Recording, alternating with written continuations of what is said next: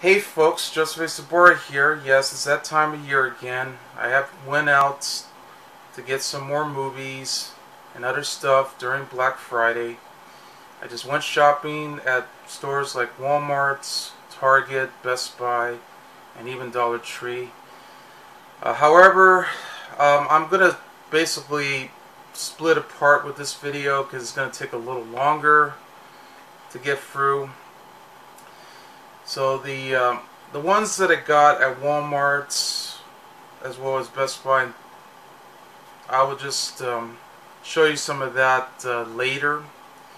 I mean, I know I'm going to be late in the game, and December is coming up, getting ready for Christmas. So I'm going to be planning on maybe doing some more movie reviews, like even Christmas movie reviews to join, and commercial breaks, you name it. But I mean, there's a lot of distractions going around that's affecting me, but I do want to keep it up no matter what, so we'll see. But right now I'm just going to do a video showing you the DVDs and Blu-rays that I picked up at Dollar Tree. I know I buy a lot of them at Dollar Tree all the time. Well, during those months. I'm not going to show you those ones that I got because that's going to take forever. But that's okay because I want to leave that as it is. I just rather show you the ones that I got during Black Friday, which to me would make it even better. So here we go. Because I had to go to 3 locations as usual. I had to go to Tahunga, Sun Valley, and even Glendale to find them. But I know there are other locations that I've been to that would actually have more. Maybe they have some of them at random, you name it. However, we never have much time for other things, so I don't want to be like spending like tons of hours having to search to find what I'm looking for. But if I thought about it, maybe I will. Because I know it's not going to be easy, because I know I've seen several YouTube videos where I know some random person around actually went to Dollar Tree and they found some of these other titles that I was expecting to see in my location, but I ended up getting like a whole different batch. So, yeah, I mean, no kidding. I mean, this happens all the time, and that really bothers me. Since I know Dollar Tree is available nationwide,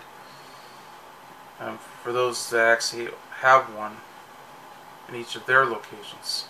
So it happens all the time. But who knows? I mean, if you end up going to those locations, you'll be lucky to find some. But here we go. I'm going to start with my first batch. So they're sort of mixed in together, so I have it on 2 bags right here. So I just took out those titles from that bag, and here we go. The one that I got, there were some MGM reissues that we were getting. I never thought I would see those. I almost felt like they were possibly Dollar Tree exclusives, but technically they were being distributed by an independent company known as Deuce Entertainment LLC. I had to do some research on that. It's a company that provided distribution for physical media, so that not only will include movies and TV shows, but it can also be video games and other stuff. And they actually work for several major studios as they can provide, so that way they can keep it up. And one of them, of course, happened to be MGM. So there you go. So I got the movie From Mama from the Train. Yeah, a comedy classic with Billy Crystal, Danny DeVito, who also directed the film. This was the second film that he directed theatrically, since his first movie was The Ratings Game, which was a TV movie that aired on Showtime. And Anne Ramsey from The Goonies. I'm sure you already know the story. It's about a struggling writer who's a teacher who unfortunately had found out that his wife had actually, well, particularly lied about how she wrote this novel and pretty much stole everything from him. So he was planning to actually kill her.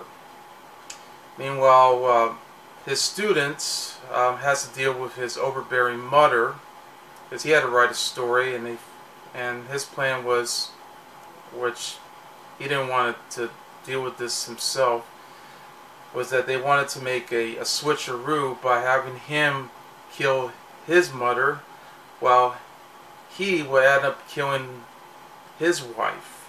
Like it's a crisscross Hitchcock type of story right there. Of course, because he did watch a Hitchcock movie. So it's enormously funny. I loved it. I watched this ever since I was a kid. I have this on DVD too. That was the previous MGM release that actually has extras, but the transfer was only in full screen. It's open matte, but that's good. I know there's a Blu-ray release of it too, that I'm sure they put it in the matted widescreen that they had to offer. So I'm sure this is also in widescreen as well. And there you go. You don't see any features included on this set. It just says the rating, PG-13, the year, the color, the minutes. Yeah, it's a fast-paced movie. Dolby Digital, NTSC, and DVD video. Yeah, but you notice you can see the MGM logo. This is a brand new logo, and you can definitely see on the bottom how different it is. And I noticed that when I did open two of the DVDs, which I'm going to show you afterwards, it turns out that these releases are bare bones, so there's no features at all. They didn't show an FBI warning at the beginning, or maybe I was expecting they'll show it at the end. I'm not so sure. But they didn't show the MGM DVD logo that they often show at the beginning. So instead it's just a movie. So it's almost like I'm watching a bare bones screening copy of the same film. Isn't that interesting? Pretty cheap, isn't it? But hey, for $1, can't go wrong. Speaking of which, I got another MGM title. I actually got several of them, because there were actually several more titles that they have in other locations too that I was hoping I would find, but no dice. There is a few more I would have picked up too, but I decided to leave it at that way. I'll probably maybe go back and see if I can find some more, and I'll take my chances. But I just want to be able to save up my money and save up everything here, because we've been overspending. I sure have. I got State of Grace, a very powerful, underrated crime drama with Sean Penn, Gary Oldman, and Ed Harris. It's an Irish mob that's set in Hell's Kitchen, where it's a drawn tale of betrayal, redemption, guilt, and all. I'm glad to find this too. I've been trying to look for this movie for a long time. I did actually tape this on Cinemax a long time ago. It's a great film. Roughly this came out when Goodfellas was coming out, and yeah, roughly at the same time, which this movie fell under the radar, but Goodfellas unfortunately became the biggest hit and would soon become Oscar nominated and all. I mean, it didn't win Best Picture like we were hoping it would, but because that went to Dances with Wolves. But it did became a memorable film and a mesmerizing picture. But this movie should definitely join in with it. We also had another film that same year called The King of New York, another mob picture, and also The Godfather Part 3. Yeah, to join in, which that came out later. So 1990 was the year where we were getting those kind of pictures. Then I got Feast of Love. It's a romantic drama with a all-star cast such as Morgan Freeman, Greg Kinnear, Brad Hat Mitchell, Billy Burke, Selma Blair, yeah, and all the rest that are available here. I'm not so sure if I ever saw this movie, but I thought this is worth the purchase, so I should check it out. But it's nice to get it for just $1.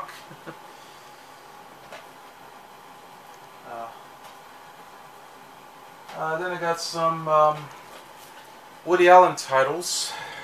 I do have another one in the other batch. I'm going to show you that.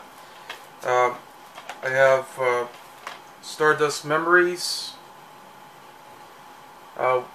with not only Woody Allen, but you also got Charlotte Rampling, Jessica Harper, you know, from Suspiria and Phantom of the Paradise. You got Marie Christine Barrault, Tony Roberts. Basically, it's just I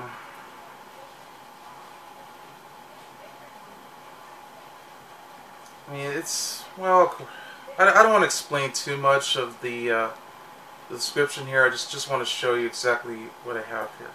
But it's actually an excellent film to check out, especially if you're into Woody Allen.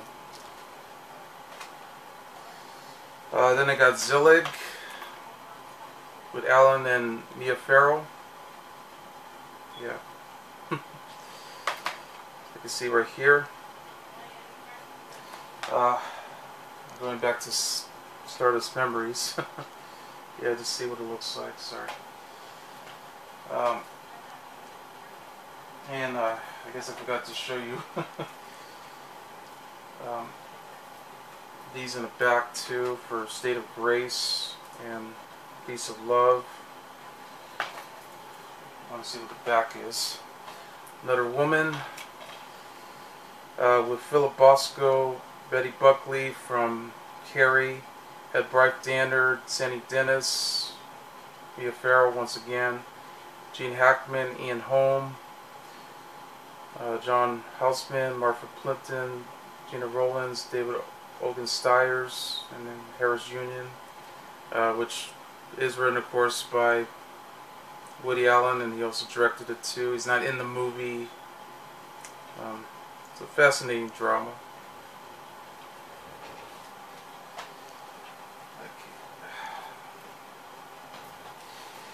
I also got The Family. Finally.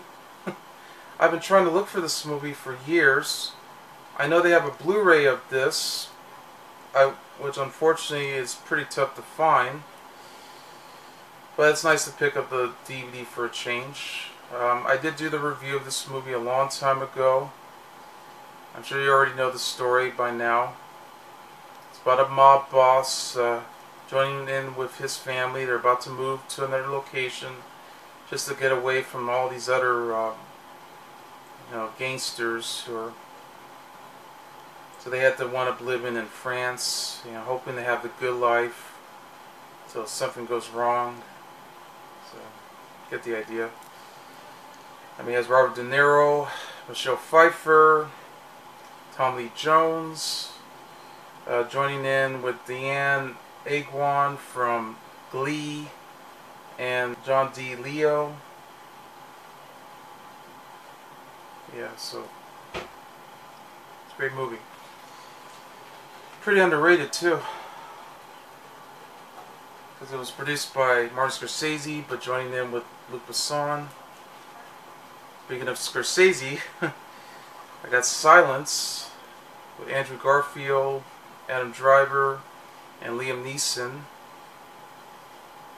And definitely a gorgeous film to check out for the performances.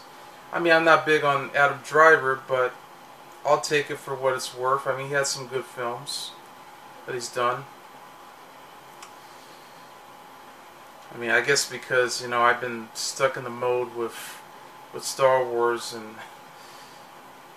and that Inside Llewellyn Davis come to mind, but I don't know. I know recently he was doing the movie with Ridley Scott called House of Gucci and The Last Duel. So I know he's keeping up with the pace, but Andrew Garfield, on the other hand, is just doing a new movie called Tick Tick Boom that's on Netflix. So it's nice that he's still doing some work. And I know Liam Neeson's still doing more movies. He just did The Marksman recently. I haven't checked that out. Anyway, okay. Next I got Napoleon. This is a story of a young puppy going on his animal adventure, discovering small journeys and all. Yeah. It's a charming family film, as you can see. Yep. Okay. I got Gumby. Childhood classic and childhood favorite that I watched when I was a kid. I mean, yeah, I used to watch this when it was on Fox 11, which at this point on, it was already becoming a Fox station at this, like sometime in the mid-80s. And I think I recall Gumby being on Channel 13 as well, before Nickelodeon and Cartoon Network picked it up later in the 90s. But I know MeTV had played it as well, but I only had a few Gumby DVDs that I found so far. But this is a Christmas that's fully remastered with the original soundtrack, so you get to see, you know, Gumby joining in with Pokey and the rest of his friends and family, you know, going for their high adventures. This is, of course, for the Christmas adventures that they're doing, showing all of his antics. Yeah. So they're all here in this slipcover. Okay. And I finally found Hey Arnold the movie. Yeah, the first movie that came out in theaters back in 2002. Because I do have the complete series on DVD that was released by Shout Factory. Yes, and it's in one of all the shelves that I have with all these DVDs and Blu-rays around. So it's on the yellow one. And of course I do have the Jungle movie to join in too, which I got that my birthday back in 2018. Yeah, it's about football-headed himself, Arnold, joining in with his friends to save the neighborhood from turning into a shopping mall by this evil realtor. I guess you get the idea of what this is about.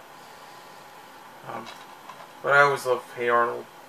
You know, joining in with all the rest of the Nicktoons of Doug, Rugrats, Ren and Stimpy, Agro Monsters, yes, even SpongeBob and the Angry Beavers, and Rocko's Modern Life. Yeah. I don't care about Cat Dog. I'd skip that. There's other Nicktoons to join, but I'm fine for the ones I love. Now I'm going to get to the next one. I got some Star Treks. as well as the DVDs, so I'm just going to show you right now. One is A Voyage Home, which is the best Star Trek movie that I ever loved, in my opinion. I mean, granted, I do love the first movie as well as the second movie, The Wrath of Khan. That's also the best one too, and The Search of Spock. Even though I'm not much of a Trekker or Trekkie fan, well, my father is, granted. But it's always nice to watch it every now and then. This is where the Enterprise crew decided to go on a mission to save humpback whales in modern day San Francisco, so it's like a time traveling movie in a way. And of course they're going to try to stop the Klingon known as the Bird of Prey from harming. Had Catherine Hicks in the movie too from Child's Play, but it's always nice to see the original crew teaming up to do what they can. Then I got another Star Trek movie, which is the worst one, called The Final Frontier, which they had a renegade Vulcan who was hijacking the Enterprise to find a mythical planet. So, of course, they're going to try to stop him for what he was doing.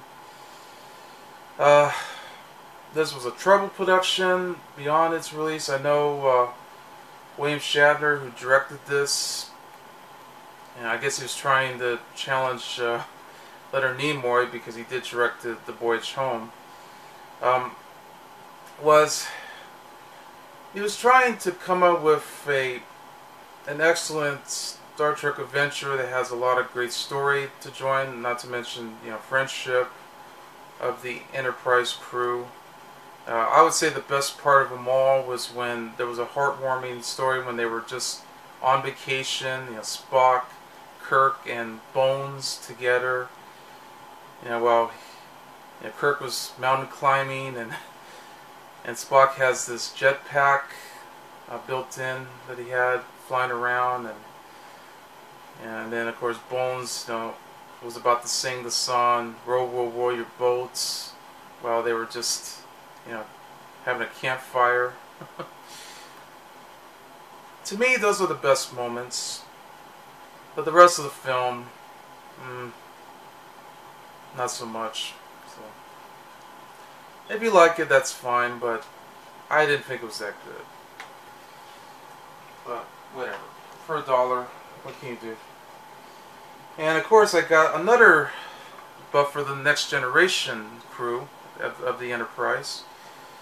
Got Star Trek First Contact, and this is the best one of the Next Generation crew that we have, with Patrick Stewart as Jean-Luc Picard, joining in with Riker, played by Jonathan Frakes, who also directed this, which is a story about the Borgs.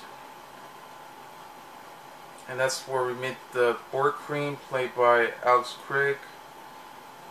We also have Alfred Woodard, James Cromwell, joining in with LeVar Burton, Brent Spiner, Gates McFadden, Irina Sirtis.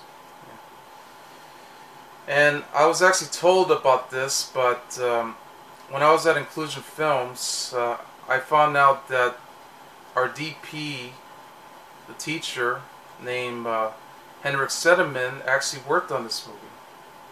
I couldn't believe it. He actually worked on this. That was really cool. Yeah. Okay, and there's some more Star Treks that I got, but it's mostly the Next Generations. So I hope I can find some more Star Trek movies on Blu-ray, maybe DVD, whatever.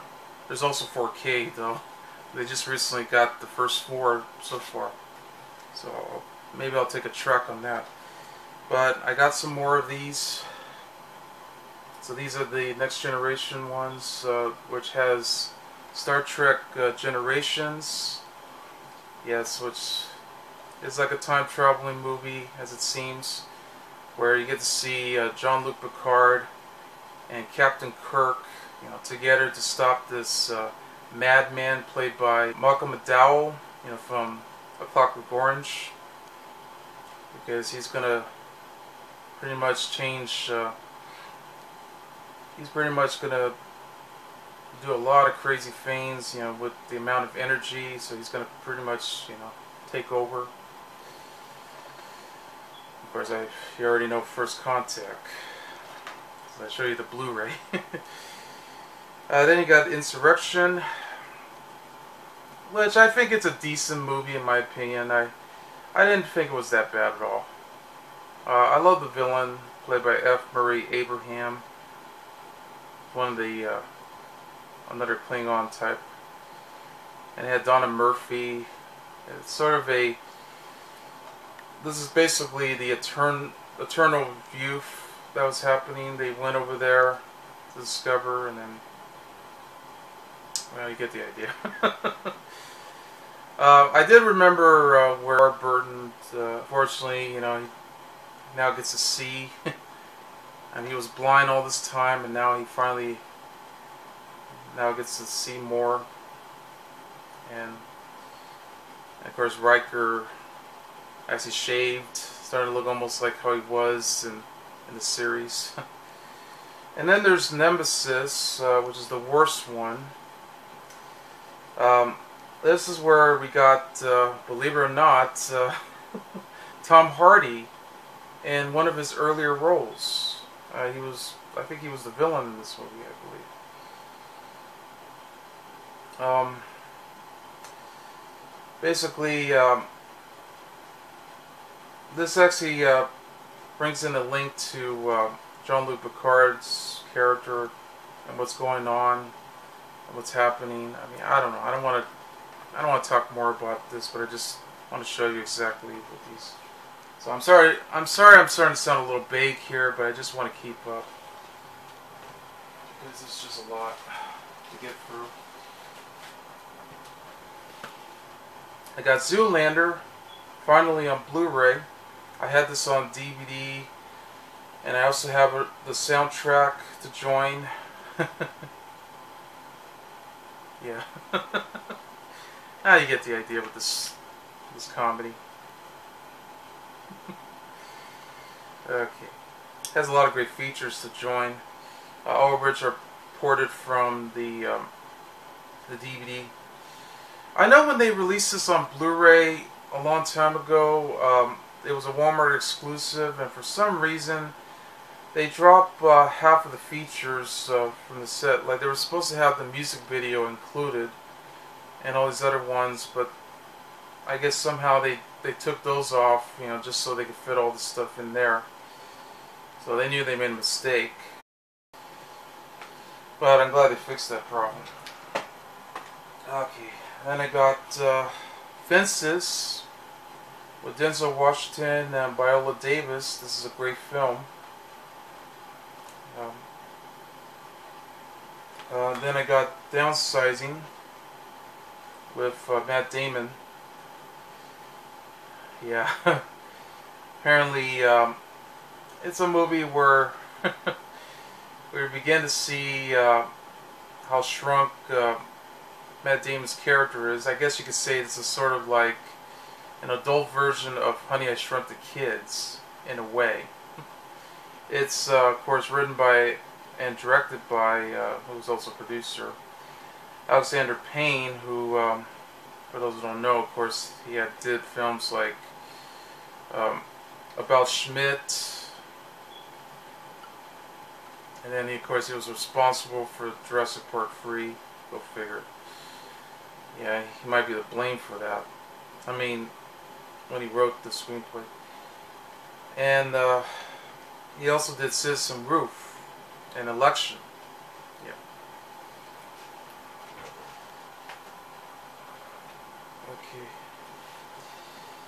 Then I got The Summer of All Fears. Yeah, one of the Jack Ryan movies. Yeah, with Ben Affleck playing a very young Jack Ryan. Yeah, with Morgan Freeman. Along with Liev Schreiber, Philip Baker Hall, Bruce McGill. Yeah, and even James Cromwell, among others. The only Jack Ryan films I do love, of course, are The Hunt for Red October, which had Alec Baldwin playing a very young Jack Ryan as we know it. Yeah, with Sean Connery, God rest his soul, James Earl Jones, Scott Glenn, Tim Curry, Sam Neill, and the rest of the cast included. And then we had Patriot Games, which Harrison Ford took over, which also focuses on his family. Ann Archer, Ford Birch, and the villains, of course, was played by Sean Bean.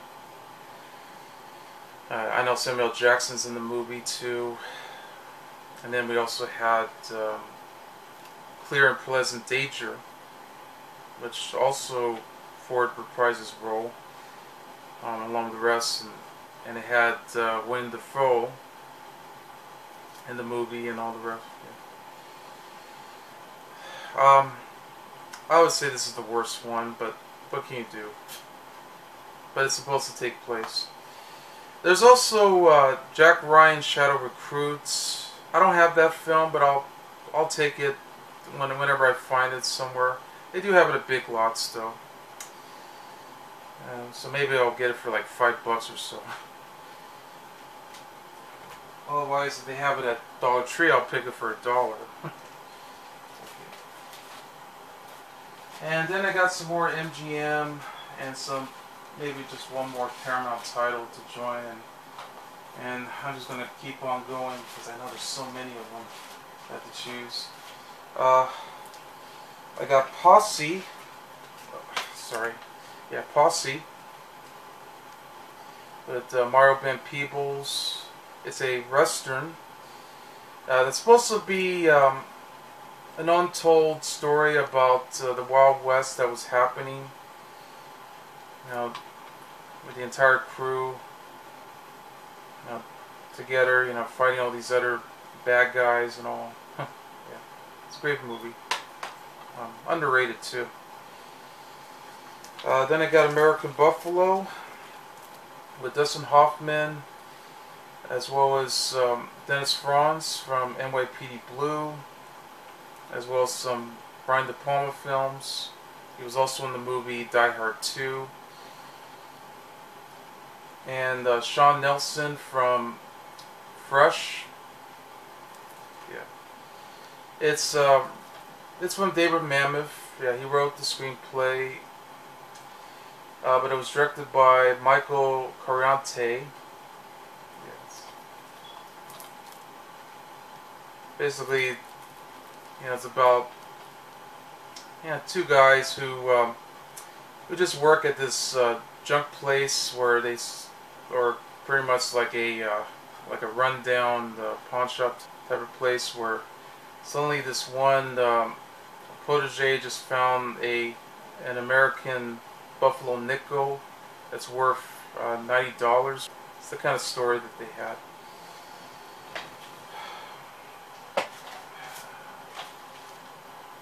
I got Moll Flanders with Morgan Freeman, as well as Robin Wright and Stockard Channing.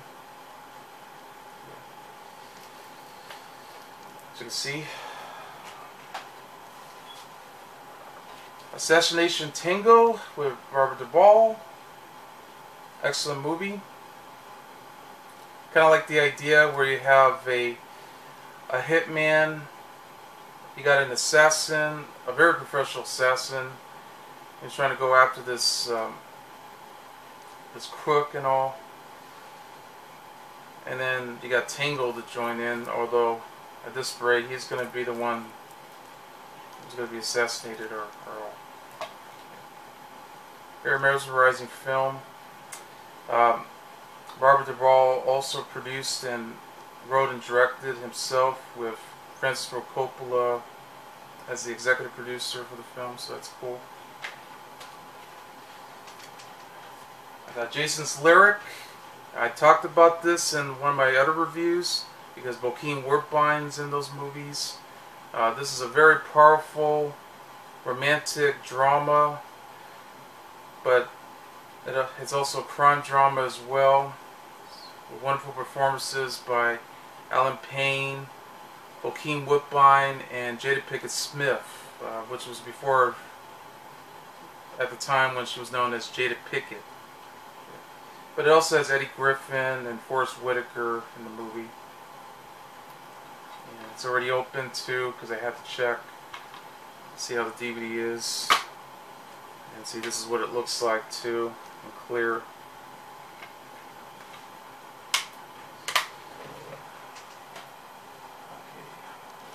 Oh, everywhere. This is going to go on and on and on.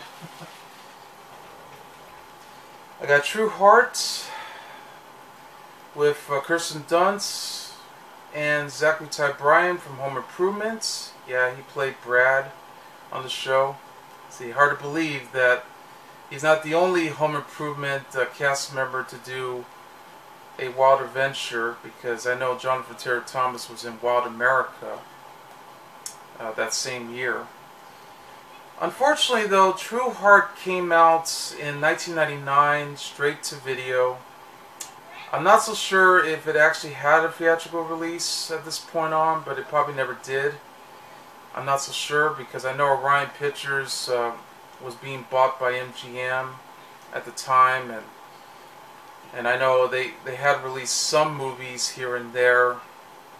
They're trying to keep this going before MGM eventually absorbed Orion in late 1999, so now they went ahead and I know United Artists became an art house label, so now they had to focus on several of those movies, while Orion had stopped, producing and making movies until it finally got its revival in 2013, as well as 14, because they had the television division to be revived so they could do Paternity Court, and that way they continue to do some more movies, mostly independent films, before they had been revived again, just to start releasing some mini major projects of any kind. So now they're going to start releasing films like, let's say, Bill and Ted's Face the Music, and the Child's Play remake, and all these other Orion films that they were going to put out. That's the case. But it's a truly underrated film, so check this out if you ever do. I got Stanley and Iris, a romantic drama with Robert De Niro and Jane Fonda, which was directed by Martin Ritt. At the time though, this was Jane Fonda's last film before she made a comeback in 2005 with Monsters in Law with Jennifer Lopez, because she had to concentrate on her workout videos that she was doing at the time. Yeah, she was very popular with all these workout videos that she was providing back in the 80s and the 90s as well, and so on. And this is a pretty delightful film because it's a story about a cook who's very shy, literate, yeah, because he can't read. But unfortunately he falls in love with this beautiful woman who is a widower, but she's also a teacher. Apparently she made a vow never to love again, but somehow when they both meet each other, I mean, they seem like, love is going to be coming back in the air again if this keeps up. So of course she teaches him how to read, and hopefully maybe she'll have some love again, and who knows. So, it's a great movie and very underrated. Andre. Yes, I got Andre. That's double featured with Arc the Tail. Two excellent family adventures. Andre was based on a true story about this young girl who found a seal and be friends with. Of course, Tina Margarino played a girl. Well, of course, I know she was in the movie Karina that same year, and then later she went on to do Waterworld, and then a few years later she did Alice in Wonderland, which is the NBC Hallmark TV movie, and of course Napoleon Dynamite. Yeah, I thought she's an underrated actress. Yeah, she really was. And his Arc the Tail, which had Queen Latifah narrating the story and focusing on polar bears along with walruses and all. Yeah, so if you love March of the Penguins, where they focus on the penguins, then you're going to love this movie. So you can see the polar bears and the walruses. Okay, and I guess you soon couldn't forget this demented, bizarre, dark comedy, Vampire's Kiss with Nicolas Cage, who plays a pretentious jerk who unfortunately winds up dating this mysterious vampiress, who of course got bitten by her, and then he winds up becoming completely nuts, thinking that he's now becoming a vampire. He's already going around tormenting his secretary Alva, who was played by Maria Conchita Alonso. And the mysterious vampire lady, by the way, was played by Jennifer Beals from Flashdance. And you get the idea what the story's about. I mean, everything from Cage's expressions that he's done, that facial expression that he was doing when he was confronting Alva to find all these files that are in alphabetical order, or the fact that he's saying to his psychiatrist his alphabet and all, and the fact that he's acting like a vampire. You know, he started using those plastic vampire teeth. Yeah, he goes to clubs. You know, he meets all these girls who he eventually just fucks with and all. It's a crazy movie, as you can see. And I guess the best part of this release too was, well, it's probably not going to be on there anyway because it's bare bones, was that they had a commentary with Cage and the director, Robert Bergman. It's very good to listen to, actually. There was a Blu-ray release of this. It does have the commentary included, but that went out of print. So I guess if you had to search for the one with the commentary, you have to get the older release on DVD if you can. But hey, for $1, what the hell? Okay. And there's another Woody Allen movie called The Purple Rose of Cairo. This is a great film with Mia Farrow, Jeff Daniels, and Danny Aiello, which pretty much predates Last Action Hero in a way, where this waitress named Cecilia, who unfortunately is addicted to movies. We all can relate to that because, you know, we're movie buffs and all. She just goes out to see a movie that she loves, but the one movie that she's been seeing so many times is this film, where at this rate Jeff Daniels' character suddenly pops out. You know, he just he breaks the fourth wall and he just pops out a screen and he escapes so he can discover the entire world, and plus, you know, you probably get to know Cecilia. She wants to escape from her husband, played by Danny Aiello, because she didn't want to deal with all these arguments and all. Yeah, I don't blame her. But great film. I also got New York, New York with Liza Minnelli and Robert De Niro, which is also directed by Martin Scorsese. Yeah, it's a musical spectacular that came out in 1977. Quite different from most of the Scorsese films that we had, but it's worth it. And I got 8 Heads in a Duffel Bag with Joe Pesci. Yeah, it's a dark comedy where he plays a gangster's delivery man who had to take out a duffel bag full of 8 dead gangster heads straight into the mob boss from the airport, but unfortunately got bumped into this young man who's the fiance of Chrissy Swanson's character. Yeah, they're about to get married, but they're just about to go on vacation, about to meet the parents, played by George Hamilton and Diane Cannon, which unfortunately they end up spotting the 8 heads inside a duffel bag. You also got David Spade to join in too, as his best friend. And by the way, it's Andy Kumu, who's one of the stars of the fiance.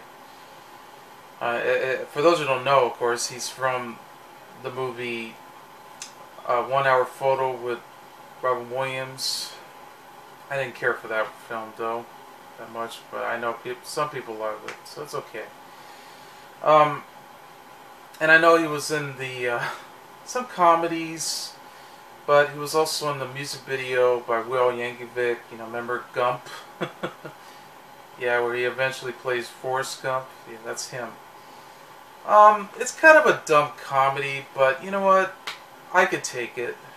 I mean, it's worth a buck, and I've seen it before several times on Showtime, so it's what it was. But I'll say this: Joe Pesci was also the main reason to see it, because he's always worth watching. No matter what role he does, you know, whenever it's a Martin Scorsese picture that he's done with Robert De Niro, or he's done like several pictures where he does go over the top and all, and of course Home Alone. He's always fun. Luke. This is perfect to get for $1 because I actually want to check this movie out. It's a family film where I guess you could say this was long before we had a film called A Dog's Purpose. This was also a movie about reincarnation. It's a story about a workaholic father with a wife and son who unfortunately was working with his friend. He got killed, and he got reincarnated by this very cute puppy right here. And at this rate he grew and started to become the life of the adventure. It's a very fascinating family story, and it was worth the purchase. There are more MGM titles. Some I could have picked up, but I just wanted to leave it there. But maybe I'll find some more when I go to Dollar Tree. Maybe I'll go in December or January or any other month to see what happens, if there's any more left. Because I've seen some other places where they had other random MGM titles like Men at Work, Courage Mountain, as well as another Woody Allen film, Shadows and Fog. I think there's and Radio Days too, and maybe some other ones too. Who knows? I mean, I hope when I go back there I'll be able to find some more. It's not going to be easy. And I hope I can find some more Blu-rays too, and I guess I could try to track down some more Star Trek movies to put together, see what happens. But anyway, those are my Dollar Tree finds. I know it was difficult for me to go through them, and I know I started to sound a little vague on this video, but I do my best to keep up. It's not easy. It's really hard. But here we go. I'll get to the other ones later, because I have to keep up with a lot of things right now, so that's all. Anyway, I'm Joseph A. Sobora, and I'll see you later. Bye.